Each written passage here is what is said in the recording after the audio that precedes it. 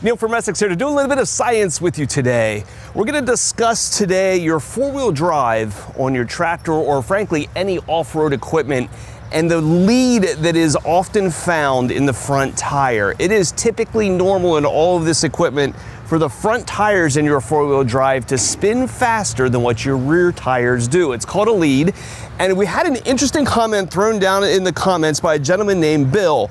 Bill noticed one time that when he dropped the pressure in his rear tires, that he felt that chatter in the four-wheel drive. That tension comes when the wheels are spinning at different speeds in a different way. So today we're gonna do a little bit of testing here. We're gonna go around and take some chalk, mark the ground on these tires, do some traveling, measure what that four-wheel drive lead is, and then see if we're able to manipulate that by changing our tire pressure. Essex, a helping hand with your land. Now first, a quick conversation on tire pressure. We're gonna start here by taking a tire pressure gauge and checking the tire pressure on the side of the tire and filling both the front and the rear tire to the maximum recommended pressure that's on the side of the tire. Well, this is great for getting a tire to hold its shape and not push off the bead. It's not the best when it comes to getting traction. It's very normal, especially up in bigger farm tractors, to drop the tire pressure well down below what you might find on that sidewall. In some cases, even down into the single digits on your rear tire. It gives you a much bigger contact patch down on the ground. It's gonna make your tractor ride better. It gets you more traction by getting more of these ag tread lugs down into the ground. So there's a lot of reasons to drop that tire pressure down, but we're gonna do our initial test here to measure the intended lead at the factory set tire pressures here off the sidewall. So we're learning as we go, because I'm not exactly sure what all this is gonna show, so it's gonna be interesting one way or the other. I've taken a piece of chalk here and marked a line there on the ground where my tire is sitting. I have a line there on the tire as well. We're gonna do our first test here in two-wheel drive to try to get an idea of the distance one tire rotation travels without that impact from the front axle, either pulling or pushing the tractor one way or the other. So we're gonna start there and take a measurement.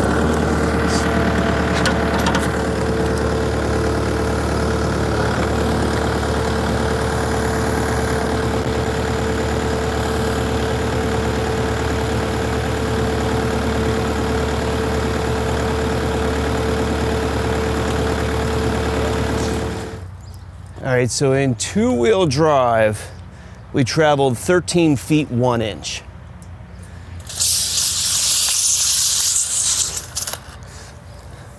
All right, so we'll go back to our mark and then try it in four-wheel drive.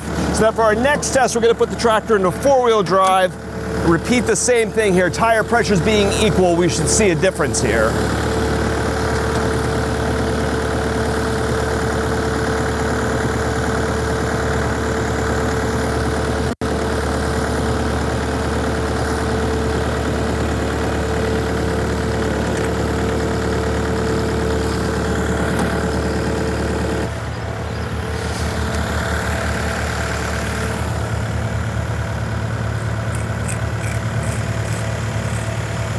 So we're learning as we go.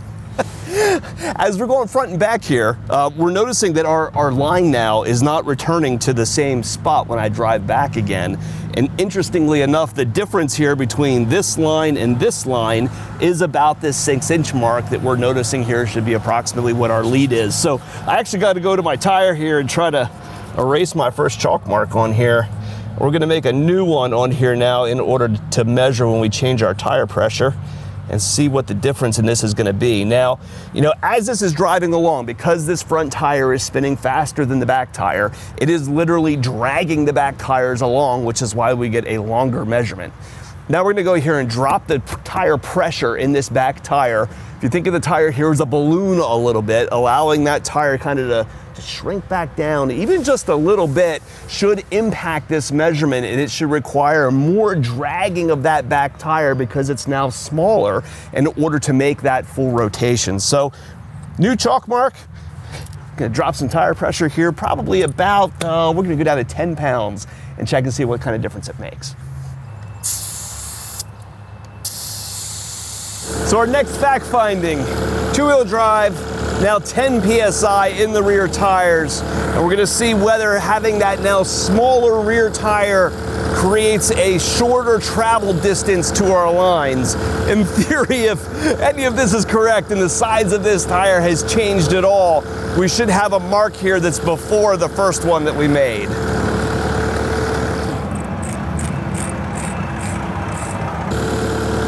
And now four-wheel drive with low tire pressure.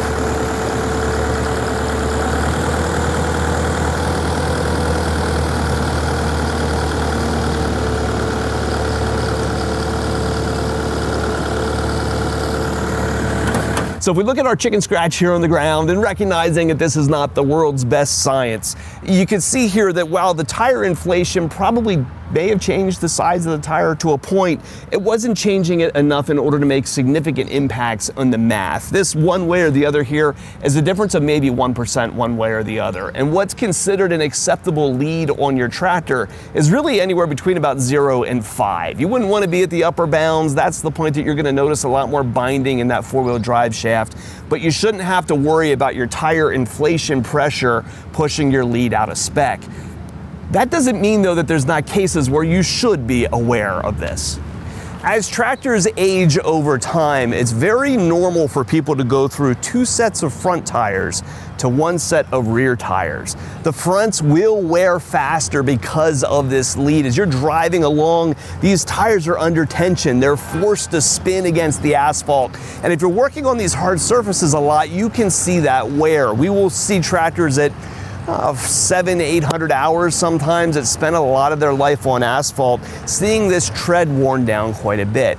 And when it comes to replacing these front tires, keeping the measurements in mind and this intended lead is really important. If you go to a tire supplier and they sell you a tire that is slightly off of the intended measurement here, you could do a lot of damage to your tractor's four-wheel drive system. Having a lead that's too great or too little is putting constant tension on those four-wheel drive components and can lead to premature wear and things being torn apart. So it is normal here in our shops when we're going through and replacing tires on tractors. We would do a chalk test like this, physically marking the floor and making sure when those tires are rotating, they're traveling their intended distances.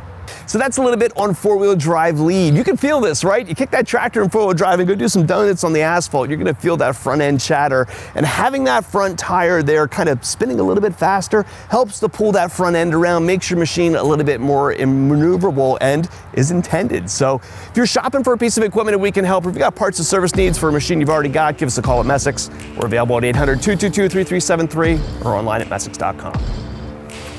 Oh yeah, it's before it. Right there. It's basically the same difference, but it definitely moved.